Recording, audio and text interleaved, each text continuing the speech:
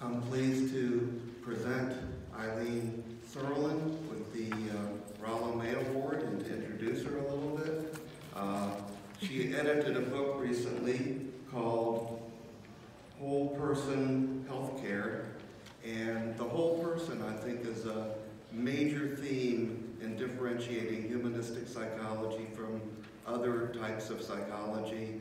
Nothing is left out. We deal with everything, including the transpersonal, which Ilene has been involved in. And I first met Ilene at Saybrook University. I came in as a new academic dean there, and she was on the faculty, and one of the things that most impressed me was her fierce advocacy on behalf of students, and likewise their loyalty to her. So she was a very well-beloved professor. She's also taught at a number of other schools, such as Lesley and UCLA, and also been involved in a number of training programs for therapists at the New York Gestalt Institute and the CGU Institute. And she's also been a leader in many areas of psychology. For example, she served as president of this division and on council for APA, and she, in her local community, president of the San Francisco Psychological Association. She also was a practitioner, and in line with being an academic scholar and practitioner, a dance therapist, a licensed psychologist, and she's written many articles and book chapters. She's won awards. She's a fellow of the American Psychological Association. But most of all, a caring individual, a person who fights for social justice, is willing to speak out. I'm very impressed with her work in Jordan, bringing dance and movement therapy there. And in this regard, I see her as an exemplar of the whole person, a humanistic psychologist who plays many roles and plays them artfully. Thank you.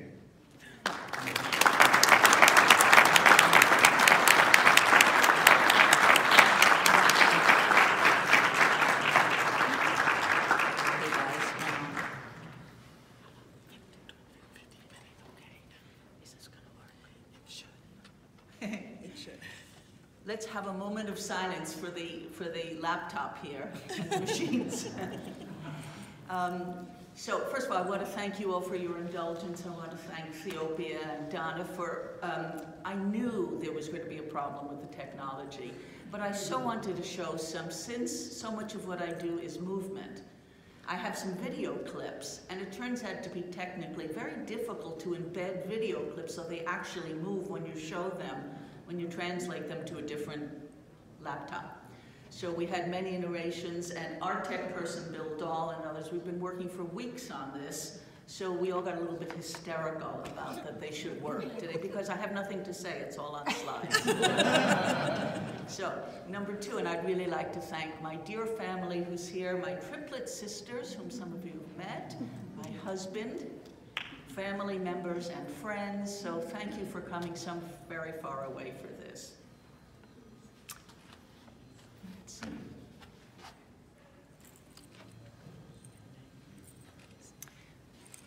As you know, Rollo was a painter, and I actually was on the board, and thank you, Harris, and those on the board of Division 32 for championing this. And I want to say I was on the board when the award got created, and my vision for Rollo May, one of my connections to him is as an artist, so I'm really going to talk about the centrality of art. These are Rollo's paintings, as some of you may have known in Creating Beauty and many of his other books. He traveled through Athens, Europe, painting. And those are his paintings, and I just happened to see, that's mine. So his was Greece, this one's Italy. But the importance of art, I just wanted to talk about, first of all, art as a way of seeing. I think Rollo understood this. I feel this very strongly. It's not about the product of the image. It's about the way we see imagistically, about the role of the imagination. It's about having the soul of an artist. He says many things about the role of art, and that to me is music to my heart. So the importance of art for psychotherapy, I promise I won't read all these slides, you can see. But what he really talks about is, and this is the existential dimension, the ability to create in the face of the void or the blank page. It takes an act of courage. And we all know that facing a blank page. A very basic human need, the need to create, to express. Art touches, and I'll talk about them later in some of the work, many dimensions of the human which don't get expressed in words or in verbal language. And finally, art into expanded consciousness. Harris mentioned the transpersonal, all realms of human experience, depths and heights. These are just, I interspersed, as he does in his book. That was a painting I did in Venice. Art is a way of knowing. I just taught a course on art-based research. It's a way of gathering data. It's a way of demonstrating data. It's presenting data artfully. Another thing, my beginning in dance was as a folk dancer. So I've traveled through many countries learning their dances. It's a very quick way to immediately become part of another culture. And this is very important for the work that I do internationally. I think it's important to help us understand other cultures, whether it's verbal language or nonverbal, everything from nonverbal behavior, simple proxemics, how close, how far, to how people express themselves, how they say yes, how they say no. Very simple things to much more complex symbols embedded in the dances. So the universality is very important. I did that of one of my favorite people in the world. One of my favorite things about Rollo is art as an activist, the artist as activist. In his books, he talks about Guernica and after the war, and we know even people in Haiti were singing, dancing after the earth as a way of expressing both the angst and re-inspiriting everybody to move forward with the singing and the dancing. Rollo says, this brings us to the most important kind of courage of all. Whereas moral courage is the righting of wrongs, creative courage, in contrast, is the discovering of new forms, new symbols, new patterns on which a new society can be built. And we all know now the cry is for innovation, creating new forms, old forms are falling apart. It is often artists who can see the patterns in chaos. Some of you in this group know that very well. He says, but those who present directly and immediately the new forms and symbols are the artists, the dramatists, the musicians, the painters, the dancers, the poets, and those poets of the religious sphere we call saints, from the courage to create. We saw this, I just saw a book in the exhibit hall called something about statistics for the terrorized. And that was on the cover. So anybody who has trouble with statistics, look for that in the exhibit hall. I did that in Oslo. Munch just gets it. All right, here's some examples of international work, and Rollo was also doing that. He traveled through Europe. He was very much an internationalist. Carl Rogers followed on that, and I think that humanistic psychology is actually finding. I'd like to thank Dr. Xing, my friend and mentor from Beijing, who came all the way from Beijing here. And as we're doing this work, Dr. Xing, in many countries, it really is, the heart is what touches people first. The words, the explanation, the theory seem to come separate, but that's where we kind of can make, I think, and need to make a connection these days. This was from Israel. I worked in some trauma divisions. I actually got evacuated in 2006. It was another intifada. And I did this work with, these are the Israeli Defense Forces, the IDF. They have something called the Casualty Division, which is the young officers who are the ones, and you've seen some films about this. They have to go visit wounded soldiers in the middle of the night. They have to break the news to families. They're really on the front lines, and they're kind of like 19-year-old kids. And scared. She writes, one of them writes, don't worry, and then they label their, we move, we draw, we write poetry, and one of them said, don't worry, be happy. Calm on the outside, chaos inside. When the mess is inside, it's difficult to see one extreme to another, side to side.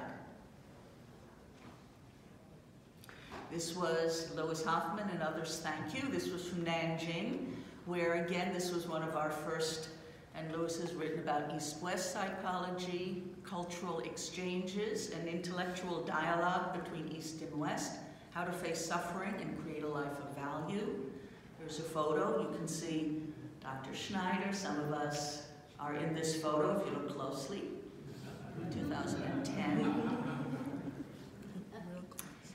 This is the group that I was doing there. I do love folk dance. The woman I'm dancing with happened to work in the kitchen in the place we were in. And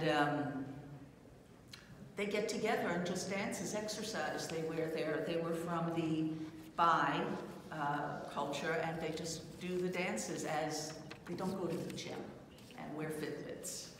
So this is us dancing and sharing our music and dance in China. Quickly, this is kind of translating some of this, and I could talk about the body as a way of knowing kinesthetic imagining. Imagine translating that into Chinese. They know more than we do about working with the body. These are the three graces. This is the other thing. Mark Yang is, who's also doing a group in China on existential humanistic, brings me in as the token body person and the feminine. So I give talks on the feminine and the embodied in humanistic psychology, which I think we really need to bring back. So this is translated in Chinese, as you can see. These are some quick photos from Istanbul. This is Jordan. Let's see if I can play this one. No. I think I'm just going to move to this one we'll play just for a moment. It's just the one at the end that.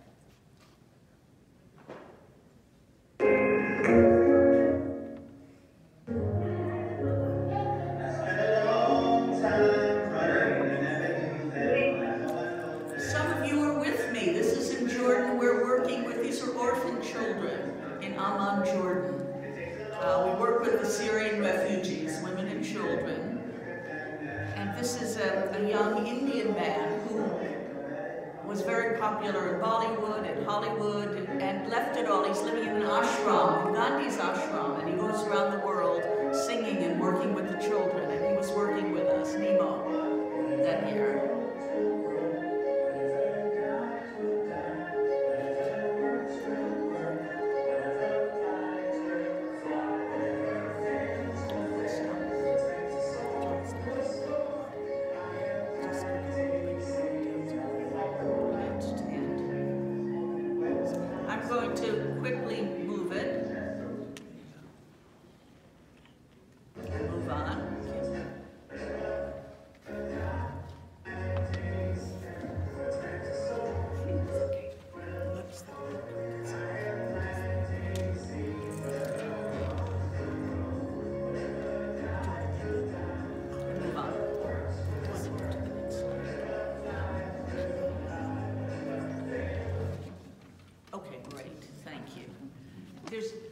Lots of video clips, and we can't show all of them in the interest of time. There's one at the end I do want to show because I think it's kind of funny. This is, I'm just going to talk a little bit about Rollo's reputation as I think he called himself a gentle warrior. And he was really rebellious in a very courtly manner. But he was always willing to take on the big themes in psychology, in the world. And so I see some of my activism in APA. I'm quite proud to be a not-so-gentle warrior in APA. And the part that I just want to talk about really is bringing the arts in. So I think you can get copies of this if you like. I also have copies of an article I wrote, Tribute to Rollo May and the Arts, that was in the journal. We can pass it around, and some of these references are in there. These are some articles I've written. The first is with students from Istanbul. The second is about the conference in Israel. The third is Schneider and Galvin. Thank you. We interviewed Rollo May. There was an interview with Irv Yalom. This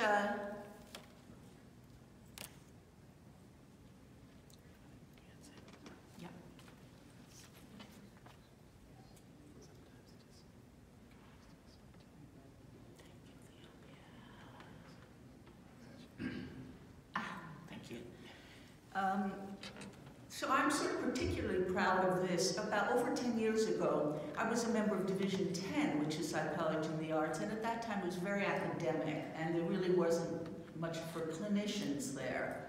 So I started a special interest group in our division called Psychotherapy in the Arts.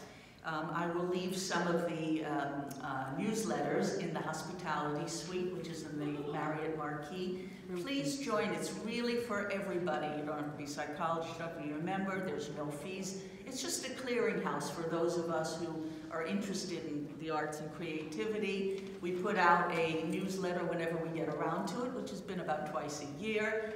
This year, for the first time, it's official. We have APA working with us. It's on the Division 10 website. It's on our website. And it actually looks good. It's actually grown up. So anybody join in. It just keeps the conversation going.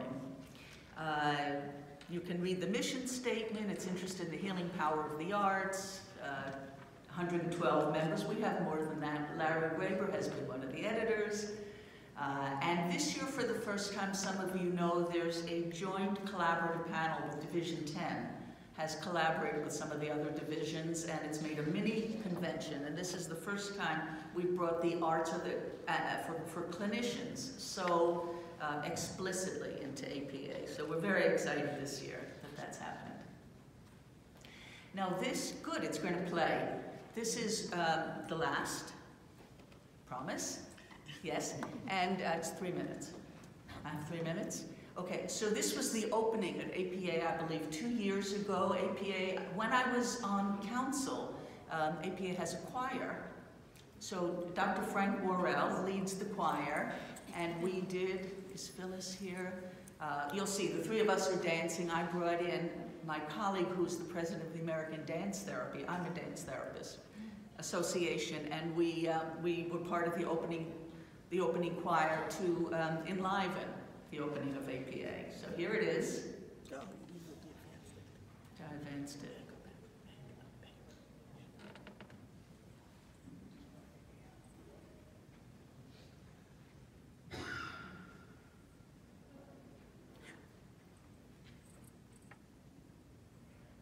In keeping with our psychology and arts theme, can the members of the APA Council Choir, led by Dr. Frank Worrell, as well as members of the Movement Choir, led by Dr.